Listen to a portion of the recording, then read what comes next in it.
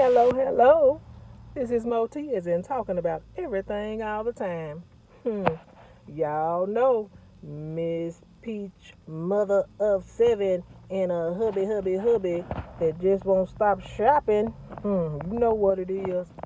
So, is a bought man a kept man? I guess it can go both ways, but it's not. What y'all think? Nah, I have never seen a person that shows no emotion or love towards their mate. I'm talking about none. I don't know.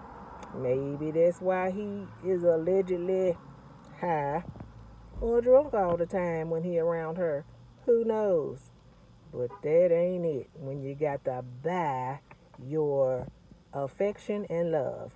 But Miss Peach, she know what she doing. She know that as long as she keep that pocketbook open and promise him his 10,000 or whatever thousand she promising him all the time, when the money hits the bank, he's gonna stay there. Oh well. So like I said, is a bald man a kept man or what? I don't know either. But she soon will find out that some money just ain't gonna keep no man if he don't want to be kept.